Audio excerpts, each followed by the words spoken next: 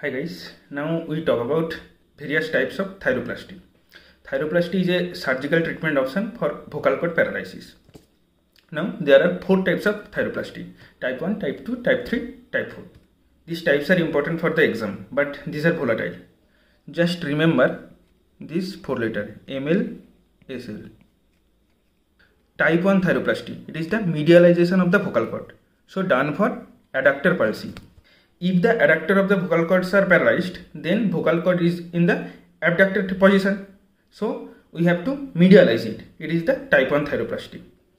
Type 2 thyroplasty, it is the lateralization of the vocal cord. So done for abductor palsy. If abductors are paralyzed, then vocal cord is in the adducted position. So we have to lateralize the vocal cord. This is the type 2 thyroplasty.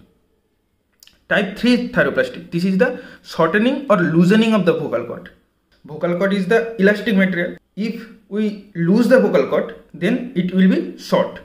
It is done for puerphonia. Type 4 thyroplasty, it is the lengthening or tightening of the vocal cord. If we tighten the vocal cord, then it will be lengthened. It is done for androphonia.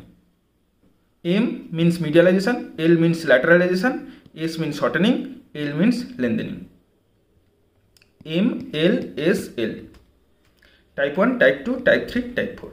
Type 1, medialization of the vocal cord. Type 2, lateralization of the vocal cord. Type 3, shortening of the vocal cord.